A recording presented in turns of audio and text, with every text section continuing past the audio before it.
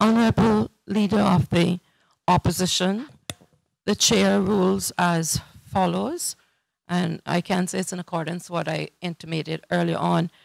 Standing Order 14 sets out the arrangement of the business, and 14.1J sets out exactly when matters relating to privilege may be raised, which is correctly at the stage we're now at. Standing Order 28, however, sets out the procedure for how a matter of privilege may be raised. So the option, as I see it, is twofold. The matter can be raised now and the full process continued. However, if that is not the desire, Honorable Leader of the Opposition, and your desire remains that you want to deal with it later on, then any member would move suspension of Standing Order 14 for it to be dealt with later on in the proceedings. If it's moved by a member of the backbench, it would require a seconder. If it's moved by a member of the government, it would not require a seconder. Those are the findings of the Chair. I recognize the Honorable Leader of the Opposition. Madam Speaker, my mind is at the same position as when I rose earlier to bring the attention to the Chair. Madam Speaker, I never bother with such things as these sort of Facebook and social media stuff. I have no time for it. But this 4-0 matter is inexcusable. It is a deliberate attack on my character, which has been carried out by members of the opposite party with involvement of other people. And as I said, I don't want to take up any more time of the House. I'd rather the House get through this particular important business. And later on, I state my position now that I will move the motion at that time to deal with it. Leader of the Opposition, then the next step would be for a motion to be moved for the suspension, one moment please, for the suspension of Standing Order 14, bearing in mind that if that motion fails, then we would revert still to the status quo once you have raised a matter that we would have to deal with it at this stage. I just want members to be clear with the procedure as I... Are you saying that we must do that at this point or at the point that I intend to raise it? According to Standing Order 28, this is Standing Order 14, I beg your pardon. This is the appropriate time to raise it in the proceedings. If you want to do it later, as you have requested, then that would necessitate suspension of Standing Order 14 to allow you to raise it at a later time. So you have two options. You can raise it now, as you have just done the intention, and of course there are several more steps to follow if you proceed to raise it now. If you do not want to raise it now, the only how that the Chair could allow it not to be raised now, if a motion is brought and seconded, if it's by a non-government bench member, or if it's by the government, no seconder is required, a vote is taken. If the motion passes in the affirmative, then it can be put on for a later time, whatever the time the motion stipulates. If the motion fails and you still intend to discuss it, it would have to be discussed now. Is that an explicit motion in writing that you require, or do I formulate the motion and we move from there? Under 28.4, it says any member may then move a motion relating to that matter of privilege which shall take precedence over other business. So the motion can obviously, based from the sequence how it's stipulated in the Standing Order, be moved on the floor of the House. A member can raise to move the motion. So I'm still not clear. If I raise it now, what happens then? Because I don't want to, as I said, do anything to impede the business that is at hand. And so I prefer to let it go until after the budget debate. At some point, I will raise it. And what I'm saying, and I'll try to be as clear as I possibly can, what I'm saying is that in order for you to raise it at a time other than it's stipulated in Standing Order 14, It has to be done through a motion that is moved here and passed in the affirmative. I have no discretion as chair to allow it to go down, neither does the premier or any other single member. Through a majority voting yes in favor of the motion for it to go, you can do that, Honourable Leader of the Opposition. If a motion emanates from either yourself or any other member and it is in a negative and you still intend to pursue the matter of privilege, then you would have to proceed at this time. So there's only those two options.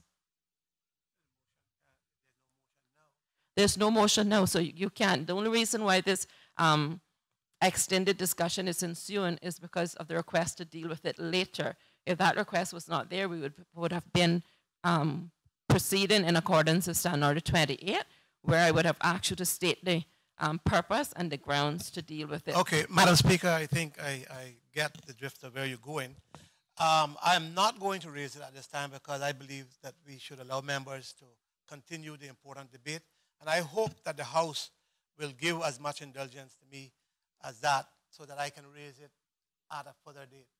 This might be me, but it could be anybody at any point, and I don't condone it, no matter who it is. So I am not going to raise the motion at this point. I will raise it another time, and I will raise the motion then. And if the House rejects the motion at that time, well, it rejects it. Hopefully, they will allow me to state my position at that time. I might not ask for anything to be done. I might just ask that so that it is included in the record. So, as I said, I'm not going to because I believe that we need to get finished with the budget debate. That's how I feel. Madam. 1 minute, sir.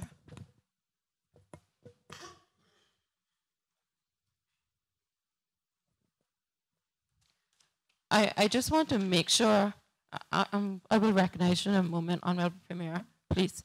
I just want to make sure that all members are understanding what the chair has said. The matter for the intent to raise under privilege has been made in its preliminary stages. Notice have been given to the presiding officer, the speaker.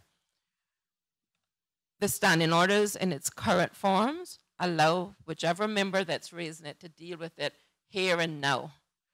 If for whatever reason the member raising the matter on privilege or alleged privilege does not wish to deal with it in accordance with Standing Order 14, that can only be accomplished if a motion emanates on the floor of this House specifically asking for it to be dealt with at a later time, today or in the future.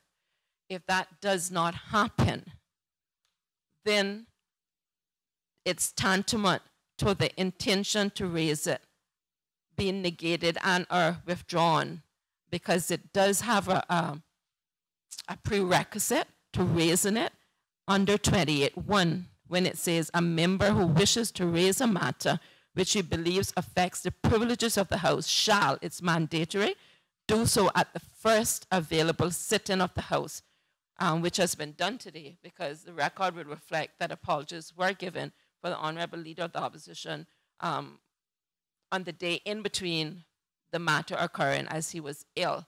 So this would be the first available sitting that the Honourable Leader of the Opposition has to raise it. I just want to make sure that I have sufficiently elucidated on that matter so that no member will feel that their rights have been thwarted in any form or fashion. I'm just stating what the standing order says, and because as far as certainly this chair is concerned, it's the first time it has arisen, I want to make sure that we don't set a precedent that is outside the local standard or the jurisdiction of the chair. So if members still aren't clear, I'm more than happy to try to explain it, but I've done the best that I can to try to explain what the standing orders are. I recognize the Honourable Premier at this time.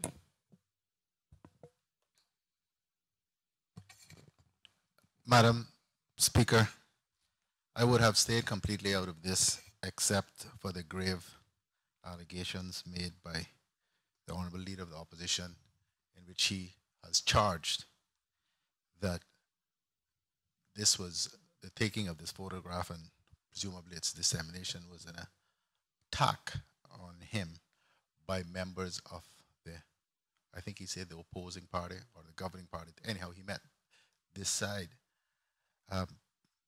Madam Speaker, those are grave allegations, and I presume he has, or he will have evidence of this fact. But, Madam Speaker, the standing order in question 28, which allows members to raise matters which they believe affect the privileges of this House, is set out in terms which convey, or are intended to convey, the fact that these matters are to be dealt with expedition. And that is why it says the member should raise it at the earliest sitting of the House. It is not, Madam Speaker, I believe, good enough to make an allegation such as the Honorable Leader of the Opposition has made and sit down and say, well, I don't want to deal with this now. I want to deal with it when the proceedings are over. If there's a matter which affects the privileges of the House which he wants to deal with, then, Madam Speaker, I believe the proper process is for him to do so and let the House and everybody else hear the basis for what he's alleging, and not to just raise it and sit down and say, I'll deal with it when I'm good and ready. No, Madam Speaker, that's not what I'm saying. Recognize the Honorable Leader of the Opposition. Madam Speaker, I am ready to deal with it. All I am saying is that I would have rather we continue the debate of the House, get that over with, and so that is cleared, because this is important to me. That is important to get the country's budget out of the way, and that's what I was saying. Now, Madam Speaker, if the House wants to deal with it, I can deal with it.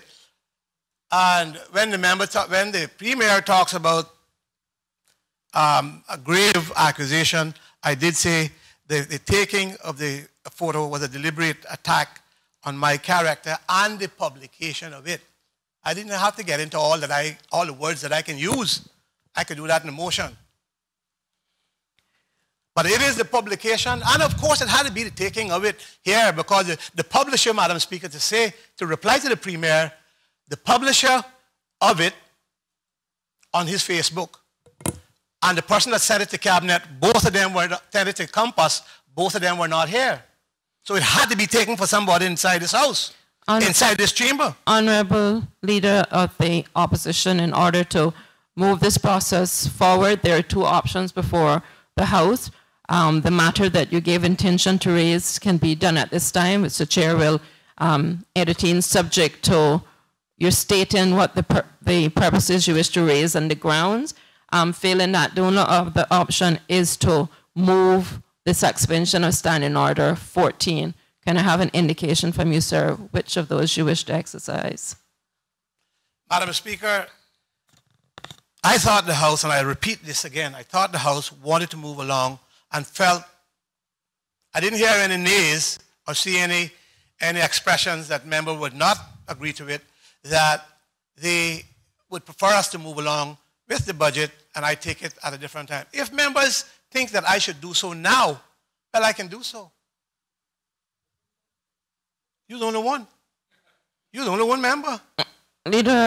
Honorable Leader of the Opposition, in order for the Chair to have a direct stare as to the will of the House, it's through a motion. So unless the motion is moved and a vote, I have no way of knowing what the member, one minute please, what the members want to do. I mean, I see body language, but as far as the Chair is concerned, I'm blind to that. I have to get a motion and a vote on it. So if I speak to this now, are you saying I still have to move a motion, or I speak directly to it now? Well, basically, so far you've given me your intention.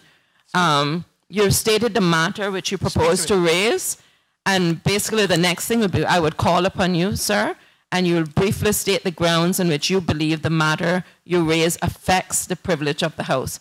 At that stage, then the ball is thrown back in my court, and then I have to exercise a discretion whether or not the matter you raise affects the privilege of the House.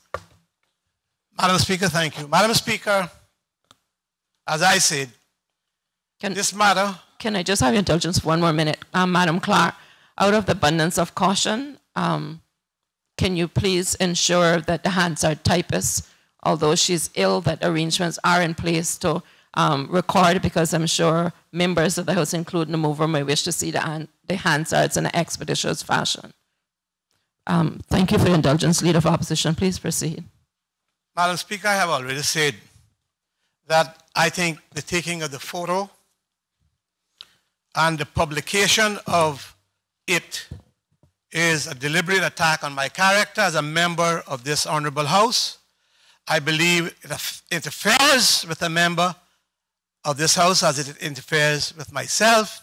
Certainly, it must be against the standing orders, because the Speaker allows photos at any point to be taken. So, Madam Speaker, that is the points that I raise. I feel that it is a direct attack to bring ridicule on me, and I will get into the debate. I'm only stating the grounds now. That's what you need. So those are the grounds. Now, do I continue with the debate?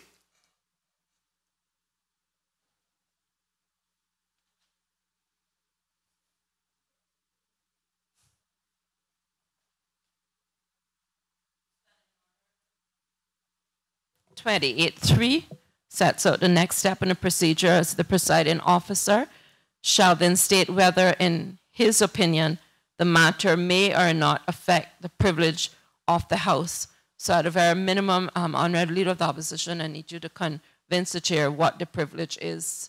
And then at that time, I will make a decision whether I do it here or whether I need to go further and the consideration as to what constitutes privilege. Madam Speaker, I have been elected 8 times. When this House is prorogued in 2017, God willing, I would have served for over 32 years. In that time, I've seen the other politics, but nothing of the kind that has grown and is perpetuated in recent times. And it's not politics that simply comes from this House, as some people would like the whole world to believe. A lot and a vast amount of it is perpetuated from the outside. If I was easily discouraged, Madam Speaker, I would walk away and give in to the haters, the jealous, the covetous, and just those who are plainly political opportunists. A lot of them around today. I have to say that this attempt has brought more ridicule on me, and that was what it was meant to do. I will not stand down under that kind of political machinations. Madam Speaker, as I said, I never bother with these Facebook things and all the things that are being said. Some people send them to me, and that's how I don't even see. I know I got a Facebook, but I don't even get into it. Somebody else looks at it for me. So I don't have that kind of time. Don't have that kind of resources. And as I said, Madam Speaker, I have served this House and my people diligently, regardless of how some members may feel or any member of the public. The majority of my constituency feels that I do. The expose of what I believe is a doctored photo trivializes this legislature. And when they think it will help to erode my public and private standing, it only holds this assembly up to being criticized. That is horrible enough, because it is all done at the expense of those of us who are diligent. The Compass, I want to read that editorial into the record, Madam Speaker. And I think the House might have it. So ordered. Can I have a copy, please? I don't have it. I intended to get it from the House, but I didn't recognize that you were going into this process at this time. But I want to read it. Sarge, could you see whether you could obtain a copy of the compass and let the chair Yesterday's compass, that is. and other members have a copy of it? Yeah, right. You know, Premier, you shouldn't talk because the only one that writes the compass is your, wrote the editorial for the compass is your now press secretary.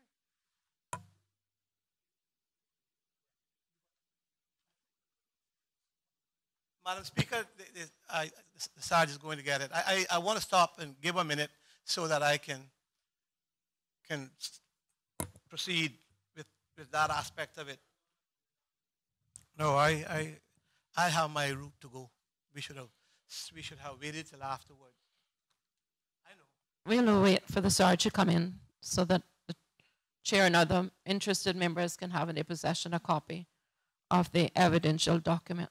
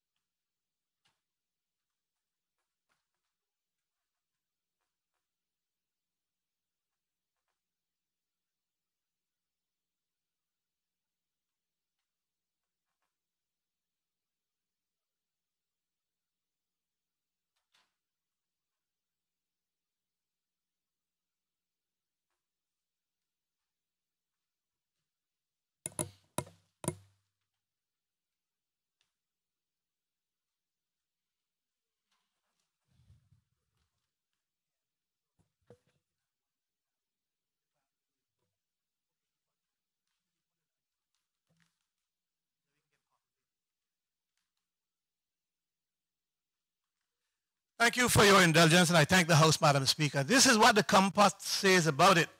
And this is what I say. It implicates all of us and makes all of us look bad. And we should be mindful that people in this island are about that.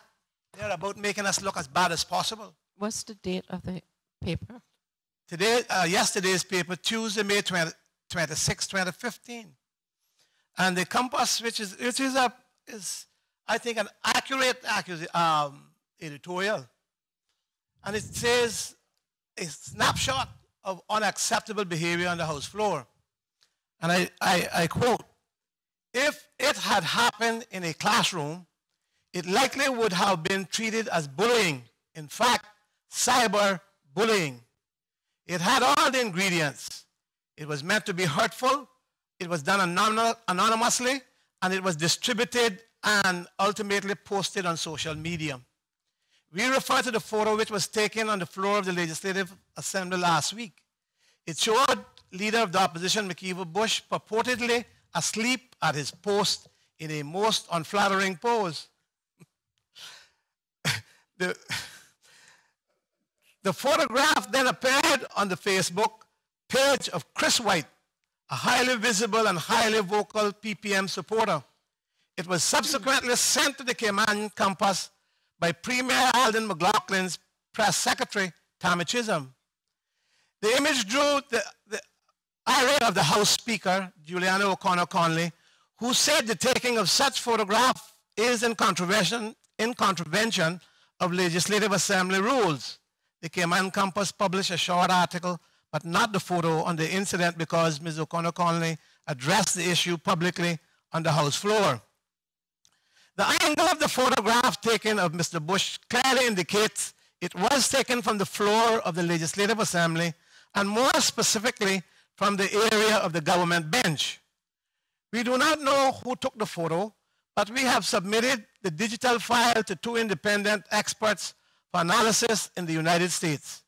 They have already extracted meaningful information from deeply embedded metadata in the image that may link the photo to the device and ultimately to the individual who took it. On Friday, we queried Premier McLaughlin twice, asking directly if he himself had taken the picture or if not, whether he could enlighten us as to who did. He chose not to address those questions.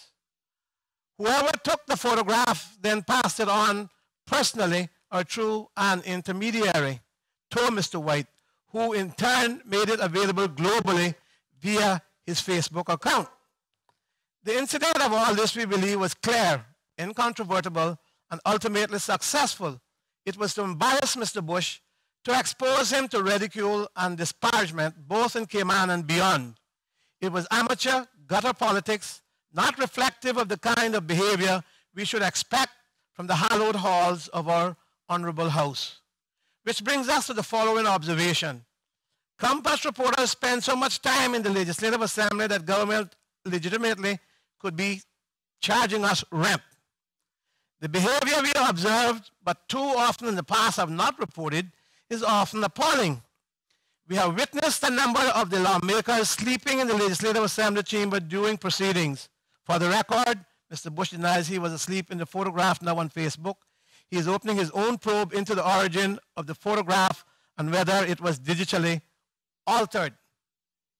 Members often occupy their time reading newspapers, texting on their smartphones, or chatting amicably among themselves, paying scant attention to the floor debate. More importantly, even though their attendance in the Legislative Assembly during meetings is one of their primary functions as elected representatives, all too often the members are either not in the chamber during debates or absent altogether. For those lawmakers who engage in such behavior, shame on them. For those of us at the Compass who have not reported this behavior more vigilantly, shame on us. End of quote. That's the Cayman Compass of Tuesday, May 26, yesterday. Madam Speaker, now let us look at the facts of the matter. I came to the House and was here on my seat for the start at least 5 minutes before the House convened on. Honorable Leader of the Opposition, can you just proceed to complete the procedure and lay it on the floor, the document? Well, Madam Speaker, I beg to lay that editorial on the table of this honorable House. So ordered.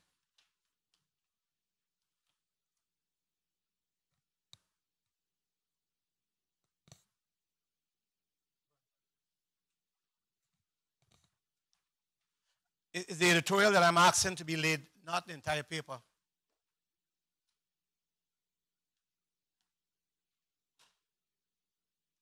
You're not going to put it there? I can probably come to it.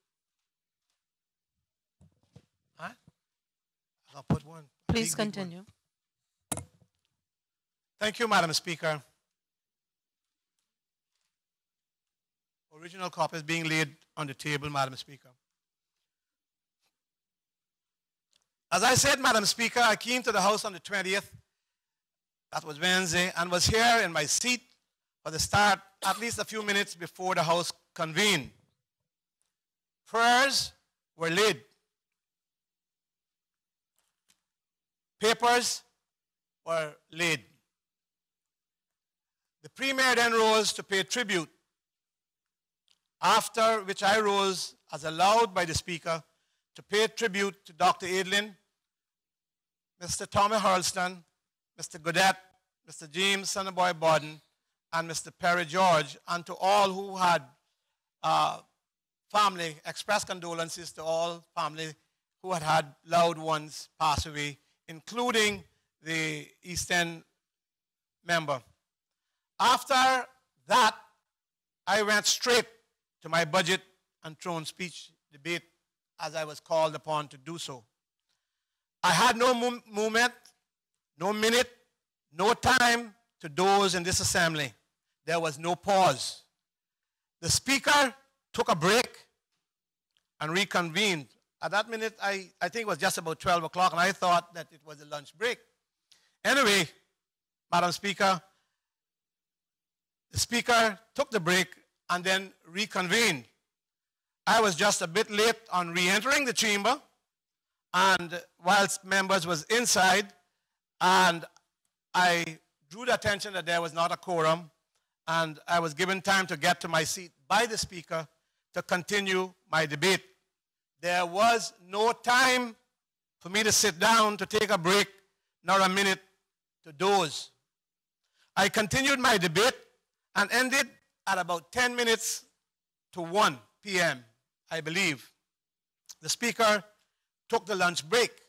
Madam Speaker, I did not come back to the chamber when the House was reconvened after the lunch break, as I left the precincts to attend to matters in preparation for my public meeting that night of Wednesday, the 20th, in Prospect.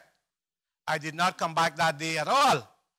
I therefore had no chance to doze in the precincts of this chamber or in this chamber on that day, and I don't know of any time that I ever fell asleep in this honorable House. If members think that McKee was sleeping, they're making a big mistake.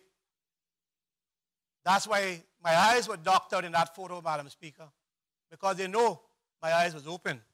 I might rest. Sometimes I close my eyes, but I'm not asleep.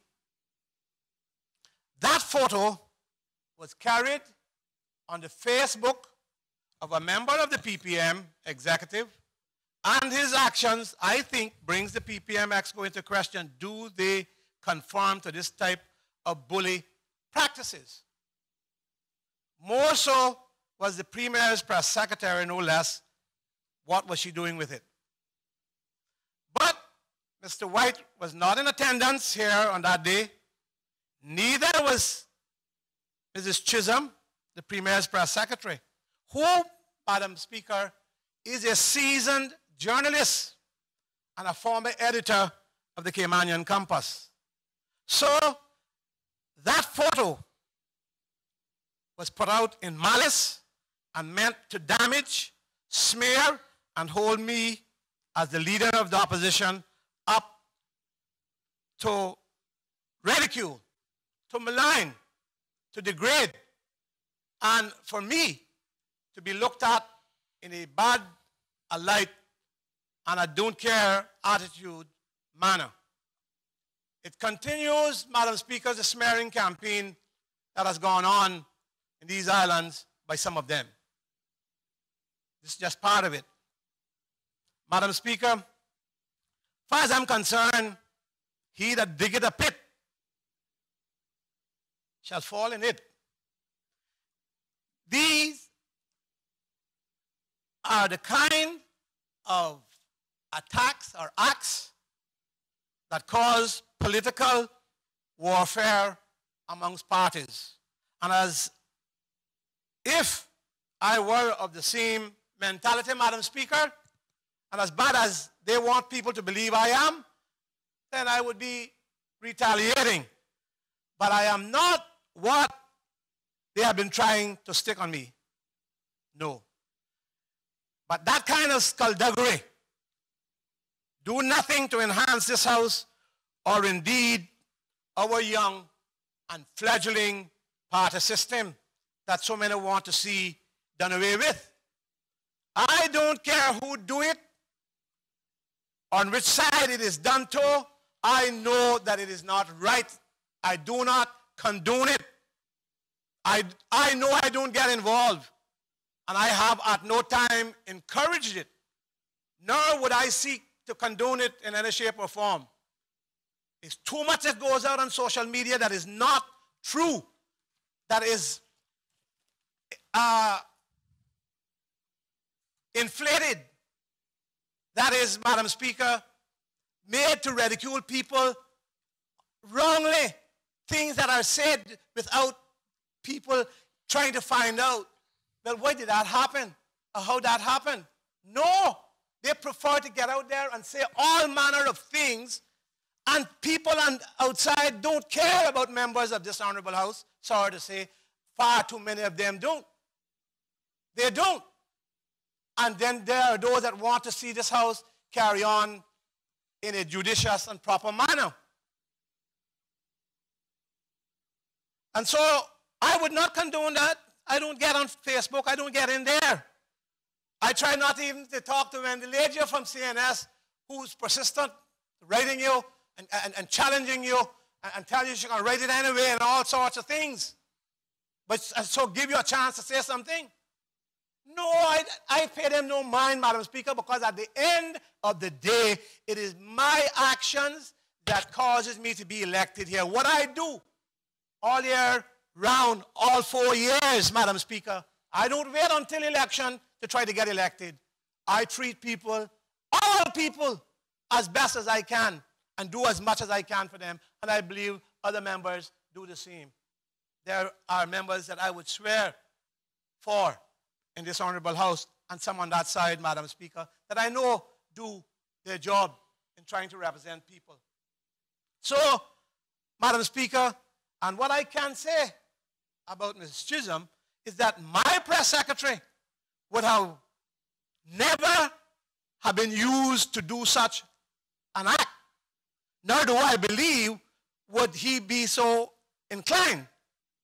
He's a decent law-abiding man who observed all of the rules that we are governed by while he was my press secretary, even when he came to this honorable house. Now, they've tried in every conceivable way to make me look as bad as possible. I believe that this publication of this doctored photo, Madam Speaker, is a serious contempt reflecting on me, but also on all members, and so, Madam Speaker, upon this honorable house itself. Such an act and an attack on any member is calculated to diminish the respect due to the house and myself and any member and lessen our authority in the community. This affects the house and the deranged minds that did it and cohorted with all of them that was involved knows quite well that it is out of malice towards this member that it was done. Now look at the photo, Madam Speaker. I don't know if you have one. I have a blowed up one, Madam Speaker. I can lay that on the table of this honorable house. But it's the same as you have, and I will So ordered. give you one, and one for the speaker and one for anybody that want to frame it. No, he don't need it. He saw it.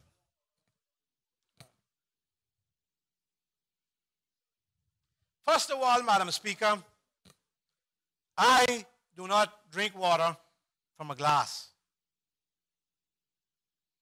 When you look at that photo, not the one that we have, look at the one that I understand that the house got, which is a copy of the video. And see if there is not a bottled water on that video. The video that from GIS, from the whole day's proceedings. And see if on that video, Madam Speaker, whether the bottled water is there. No, it is not. When you look at the photo that was publicized, Madam Speaker, what we see is a glass turned upside down and one that is half full of water, a smaller glass. I don't drink water in here, Madam Speaker. I don't know how that glass get there and how a second glass get there half full of water and there was no bottled water when the real picture shows the bottle, which members in this house know. These on my table and on other members' table. And then there, Madam Speaker, look at my shirt collar. I know what the shirt is. When I lean my head on the side, Madam Speaker, I have no room to play because I put on a little bit of weight. They might have said that in 2008 when I had my surgery, that my neck would have been all over the place with the collar, but not now. There is no room for it, but look at it. Look at it.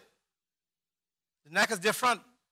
My shirt collar is very tight, so no space for any gap between my collar and my neck, no matter which side I twist it, right or left. In order to make my eyes appear to be closed, as far as I can see, they doctored the photo and in so doing, cropped the lenses from my glasses. Look at it, Madam Speaker. to the extent that the right leg, the same glasses I have on,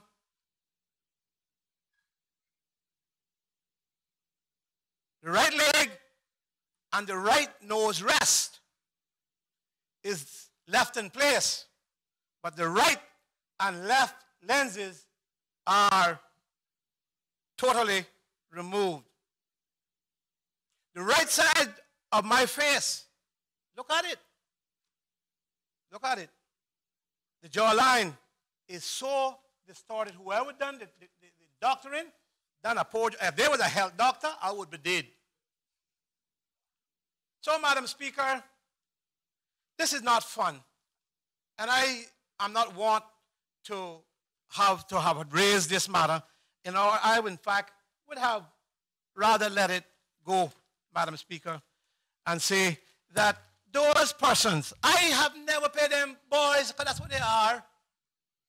I've never paid them any mind. And perhaps that's why they so viciously pursue me. Because I don't try to take them on. Let them have their fun. Let them do what they want to do. I treat them as the children they are. That's what I treat them as. I pay them no mind. So I would not have paid them any mind. They have said so many things about me. It's like water on a duck's back. Pay them no mind. The only one I pay them mind to, if the premier says something. And he's not going to have time for that. So, Madam Speaker, all I say to this House is, I understand there were other photos, I never seen them, of other people. I don't cotton to that. I don't delve into it. I don't believe in it. I don't think it should be happening in this House at any time. No. No.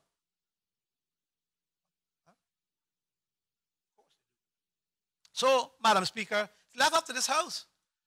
But I believe that we should take a stand. We should take a stand. Because it not only affects us, you know, Madam Speaker. Remember this, those of us that have adult children? It affects them. Even to those that have children that are 8, 10, 12 years old going to school. It affects them. Grandchildren, you might have children. I have grandchildren, 14, 12, and 9. And that kind of thing needs to stop. We should never condone it, no matter what is said about it. We shouldn't condone it. If you want to make fun of each other, that's good. Caymanians can do that good and don't feel anything bad about it. We can make fun of ourselves at times. I certainly can, of myself, and laugh about it. No, but we can't allow this House to be brought into continuous disrepute with editorials from Compass and other places and going all over the world, and you go to meetings and people say, boy, you had a good nap. I say, yeah, I wish I had. Madam Speaker, it's left up to the House. I recognize the Honorable Premier. Madam Speaker, I just want to say a few things with respect to this matter. Madam Speaker, listening to the Honorable Leader of the Opposition. Honorable Premier, it's my intention to now take the luncheon break, and I do that in accordance with Standing Order 28 as the next step.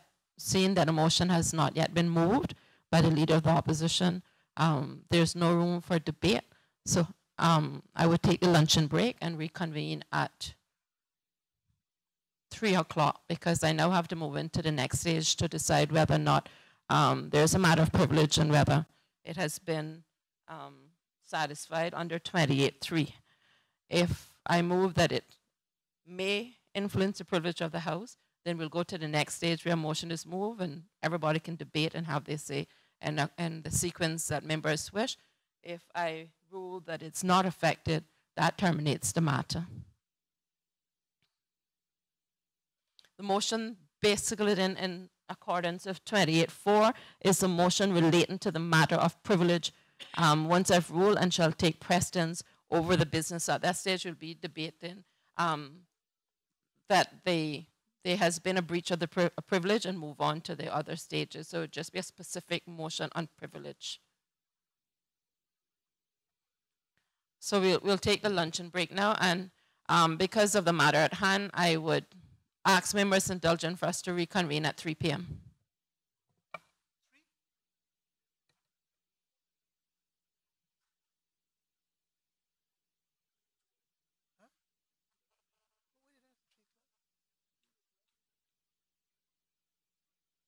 Gave her.